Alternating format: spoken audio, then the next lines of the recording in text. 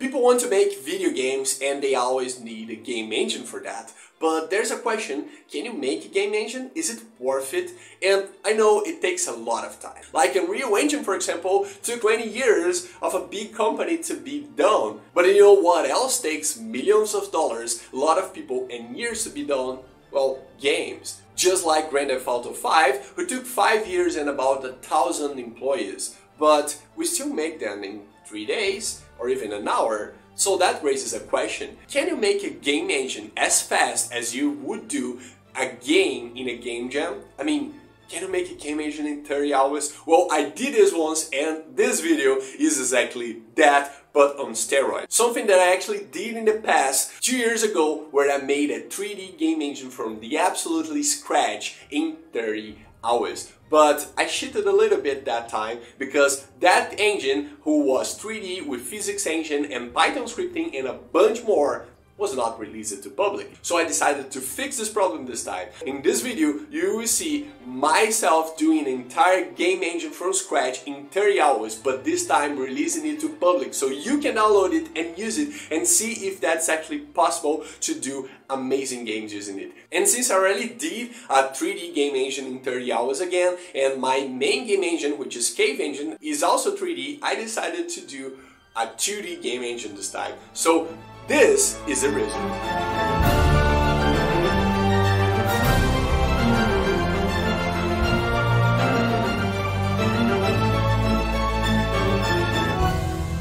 And this is the time lapse showing everything, literally everything that I did from the first line of code. Like even before that, you can see here in the video, I'm setting up the Visual Studio project. And as always, as I did in the previous time lapse, you can see in the bottom of this video all the timestamps of like when I was doing and what I was doing and kind of why I was doing everything, so you can follow along and pause the video if you want to read like what's going on, because that's gonna give you like a great base on how a game engine is developed. And well, I have to say this is literally the second time that I do a game engine in such a short amount of time, 30 hours to be more precise. And well, I did had a lot more experience and it was like way cooler and way more fun. But the amount of stuff that I did in this engine compared to the first time is a little bit less, but it's at the same time more, and I will explain that in a second. So basically,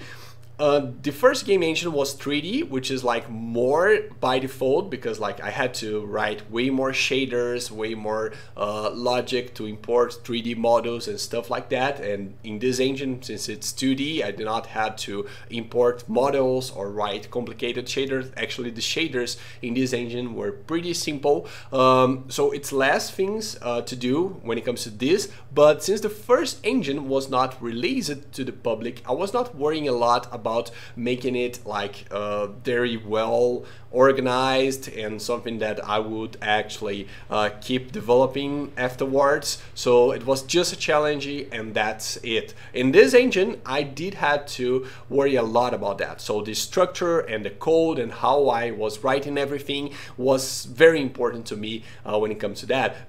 Because, well, this is very important. I not only wanted to keep developing this engine and adding more things, more features and more support, meaning that the code will need to be very well organized, but I'm also planning to use this entire game engine as a base for a complete course on how to make game engines. Yes, you guys have been asking me this a lot for a while, like how to get started, how to make this, how to write the code behind the scenes. So I wanted to do a very complete course, and I knew that I had to start from a basis, because like what I see many people doing and what the first thing that came to my mind is, well, let me just hit record and do whatever I wanted to do and explain, but that will lead to a very unorganized and not very pleasant to watch course, and I don't like this idea. So I wanted to do something different. I wanted to do something complete, and that's why I was thinking in this engine, this entire game engine was done in such a short amount of time, not only for the challenge, but to provide a base for a complete course.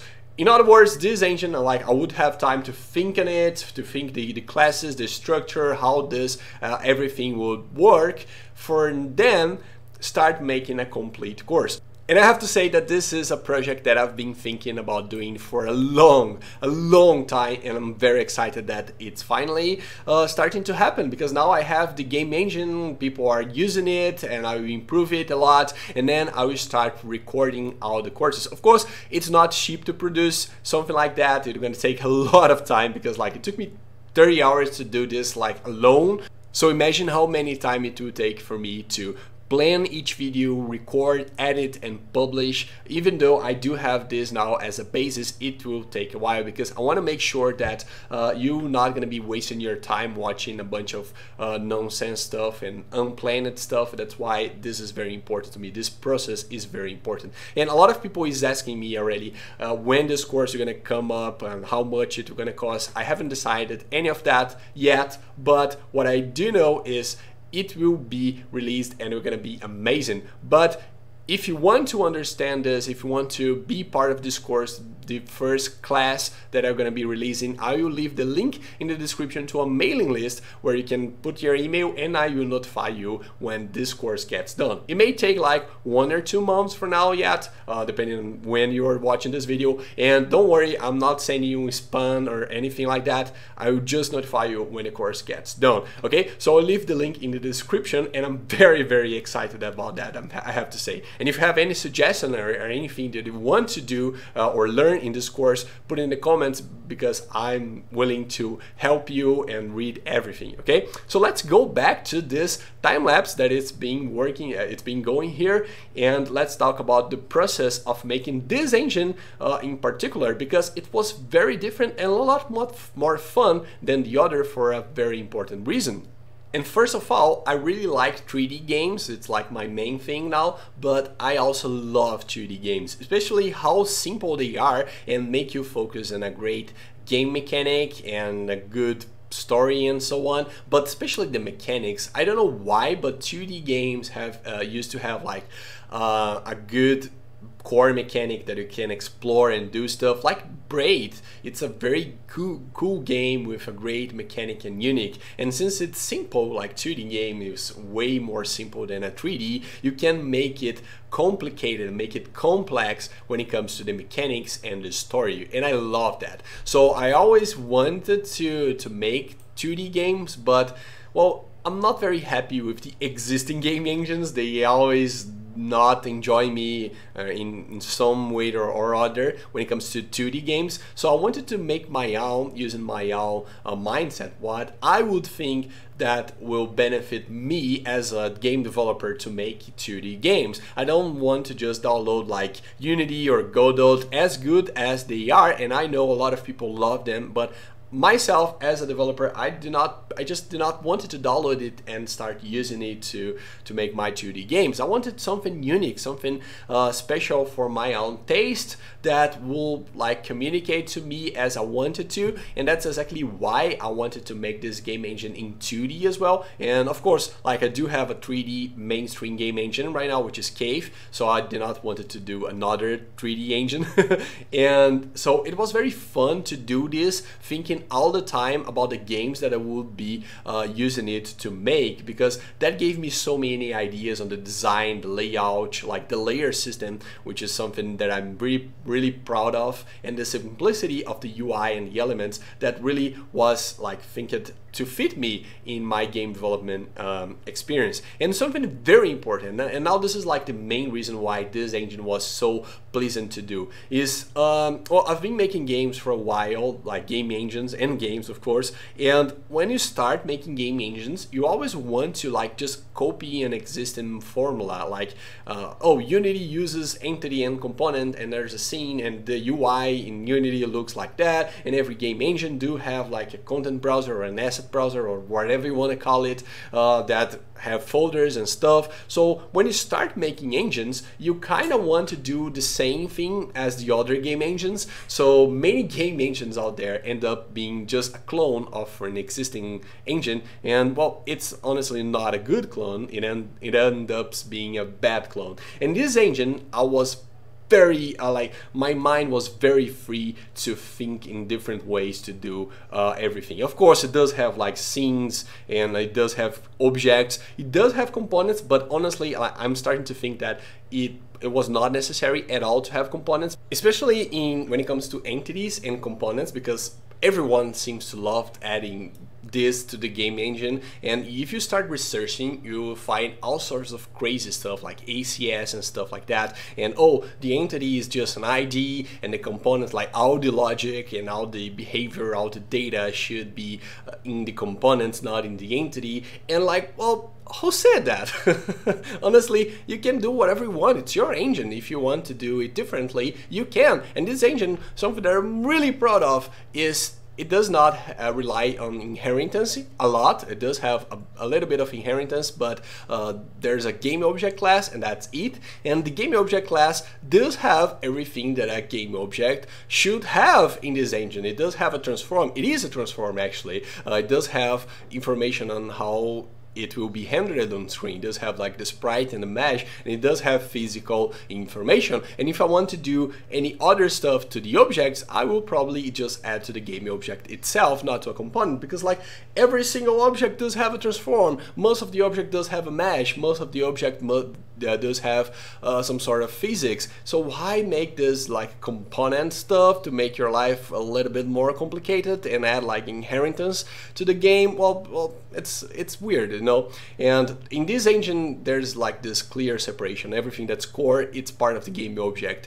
and the components are literally only for the Python scripting, like only to extend to add like custom logic to the object. And again, as I said, I'm not sure if I need this. I can simply run the logic in the start and in the update of the game object and just let the user write the Python script there. Like, you don't need components to do this, you know. So this freedom really makes a lot of difference when it comes to like making your game engine. Like you don't need to follow the strict rules that you see everywhere else. And if you do follow, you will only create another copy of a game engine, not your own game engine, not an exclusive and not a like a better engine. It will just be another clone. So having this freedom is really, really, really important.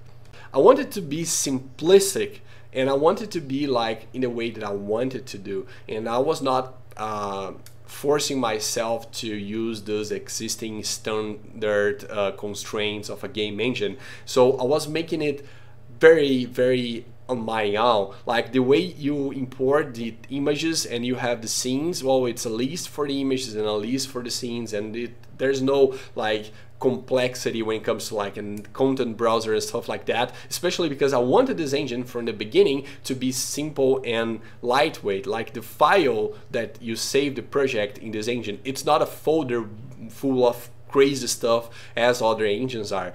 It's a single file and it's super lightweight. You can literally like send this over like WhatsApp or a text message if you want to share to a friend or stuff like that. Of course, you have like downsides of that, especially when it comes to Git, because well, it's impossible to version control binary file. But for personal project and for stuff that you want to have like in your taskbar to open and make your own games as you want to, well, that really is cool and is something that I wanted to have for a while in my like taskbar, but I haven't. And now I can have this because like I wrote this engine to fit my own taste, and that's a good part of making a game engine. So if you make your engine, it's gonna be like yours. Of course, you can share it to the public as I'm doing here, but it really fits your taste, and that's like, well, breathtaking. There's no such a thing as doing your own game using your own technology that fits your own taste.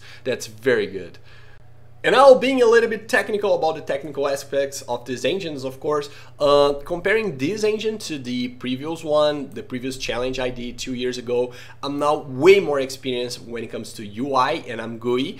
So this UI and the usability in this engine in general is so much superior, like it's way better. You can download it and test it. The only thing that it's a little bit annoying is that they did not implemented point and click to select stuff, objects in the viewport, so that's kind of annoying, but well, I may add this in a future update. But usability is so much cooler, and since I have way more experience now, the way I did the Python embedding, this engine does have like Python scripting by default, was way better than actually Cave engine, which is my mainstream game engine. Like, this implementation is so much different, so much simple and better than the one that I did for Cave. And I was using like the same libraries, which is Python and PyBind 11, but well, it's way better to write a code for it right now as it's in its current state. So I think the code in general was way more organized. I was able to understand like the bigger picture of the engine, what I was doing, what's left to do, and how many time I had. So that was very, very fun to follow along. And something that many people ask me is like, oh, this is a 2D game engine, and how different or how easy or how harder it is from a 3D game engine. And it's actually not that different. Honestly, if I wanted to port this engine to be 3D, it will not gonna take as much time as you may think, because like even the transformation, like the transform, like the matrices and stuff like that that I did in this engine are literally the same. It's not similar, it's the same math that you would do in a 3D engine. Of course, the only difference here is that you're not gonna use the Z-axis, and you're not gonna rotate the objects in the X and Y axis. You only rotate in the Z-axis. So this is the main difference, but all the rest, it's literally very similar. The shaders, like even the shaders, they are similar, but this is a 2D engine, so there's no like shading, physically based rendering and stuff like that. It's just the flat color. So because of that, the shaders are way smaller in size, but everything is there, like all the math and everything is there. And the only thing that there's no such a thing here in this engine, and I would have to add in a 3D engine, is the asset importing, to import like .blend files, FBX and stuff like that, because in 2D it does not make sense. But it's not that different, and if you understand how to do a 2D engine, you will understand how to do a 3D engine for sure, because this is very, very, very similar. Oh, and of course there's no depth test in this engine because it's 2D, you don't need that. You can only be as smart as sorting the objects that you want to draw, and that's okay. But even like the ferret rendering, like this engine does use off-screen buffers, which is like pretty cool for a 2D engine. So, well, it's very cool to have this knowledge in mind, and the chance to develop this is something really breathtaking. That's why I'm very excited about the course that I'm making to teach you everything that you need to know to make a game engine. Even though if it's like the first time, you have no previous experience with graphics, the course will fit your needs. So I'm very excited, and again, the link will be in the description, as well as the link for you to download and test this game engine that I'm very excited to see what you will be able to do. And if you do something or have any questions or feedbacks, please put in the Discord server of this channel, because I will love to talk to you about it. Okay, so that's it for this video. This was the time lapse done in 33.5 hours. And this is my new version of this challenge. And put in the comments as well if you want me to do another game engine challenge in the future, maybe like a community game engine challenge for everyone to try it out as well, or maybe with a different engine type. Well, who knows? Put in the comments. My name is Guilherme. Thank you for watching this video, and I see you in the next one.